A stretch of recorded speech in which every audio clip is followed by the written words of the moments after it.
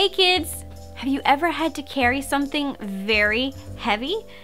It might not be too bad for a minute, but the longer you carry it, the heavier it starts to feel. It can be like your backpack. You have to bring home your math book. It's kind of heavy, but you can manage. But then you remember that you need to study for your history test, so you pack your history book into your backpack too. Then you remember that you have that science project due, so you add your science book to the bag.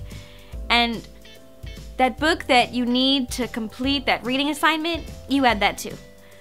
Then you gotta pack up your lunchbox, and your friend lent you that game that you wanted to borrow, and you don't want to be thirsty on the way home, so you fill up your water bottle. Yikes! That's one heavy backpack. That is going to be so hard to carry. You know, sometimes our worry can feel heavy too.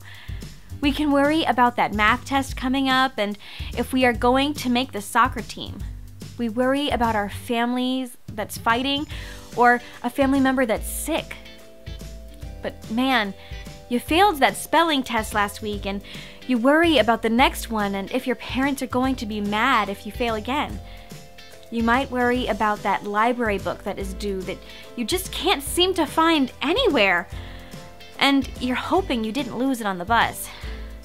That's a lot of worry, and all those worries start to weigh us down. Jesus understands because he has been there. Let's see what he did when he knew something difficult was about to happen. Our story today can be found in Matthew 26, verses 36 through 56, Mark 14, verses 32 through 52, Luke 22, verses 40 through 53, and John 18, verses 1 through 11.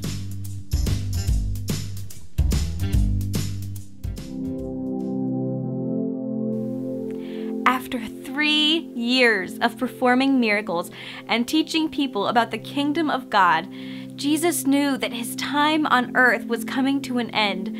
So late one night, Jesus took his disciples to a place called the Garden of Gethsemane to prepare for the long, hard days ahead of them. When they got to the garden, Jesus invited 3 of his disciples, Peter, James, and John, to walk with him to a different part of the garden.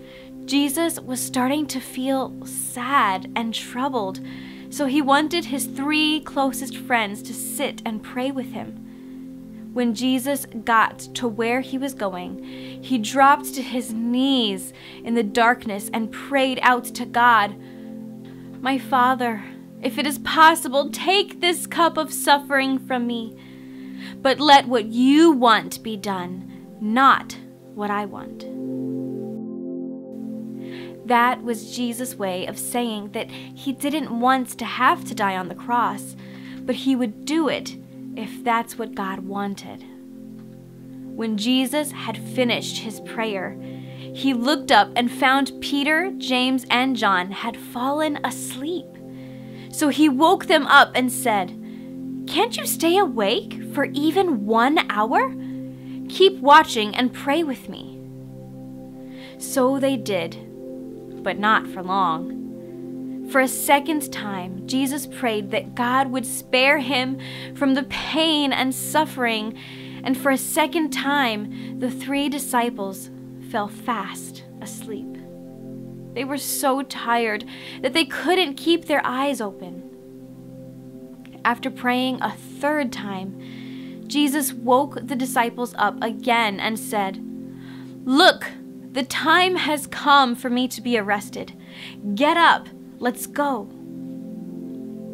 Just then, Judas, who had claimed to be a follower of Jesus and one of his disciples, walked up to Jesus with a crowd of people. The people were carrying swords and clubs, and they didn't look too friendly. They had been sent to arrest Jesus for saying that he was the Son of God, even though it was the truth. And to make things worse, It was Judas who had betrayed Jesus for just 30 pieces of silver. Ahead of time, Judas had arranged a signal with the crowd of people. He said, "The one I kiss is the man you're looking for. Arrest him." As soon as Judas saw Jesus, he went up to him, kissed him on the cheek. This was the signal the crowd had been looking for. They immediately rushed to arrest Jesus.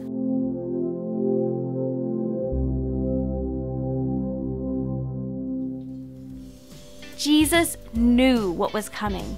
He knew it would be hard and even painful. Jesus was fully God, but also fully human. No human wants to endure that kind of pain physically or emotionally. But Jesus prayed that God's will be done. He loved us so much and was willing to obey his Father's plan to save us if there was no other way. And there wasn't. Now, none of us will ever have to worry about or carry the weight of dying on a cross for the sins of the world. But I know you guys have things you worry about. Imagine every worry as a rock that you're adding to your backpack. It just keeps getting heavier. We can't bear the weight of it. There is an answer to this problem in our memory verse from 1 Peter 5:7. Casting all your care upon him, for he careth for you. We can place all of our cares, our worries and fears on God because he cares for us. We can pray to God knowing he wants to bear our burdens for us. When we trust that his plan is perfect, we can relieve some of our weight by placing it on God. He is bigger and stronger than our worries, and he can bear them for us if we give them to him.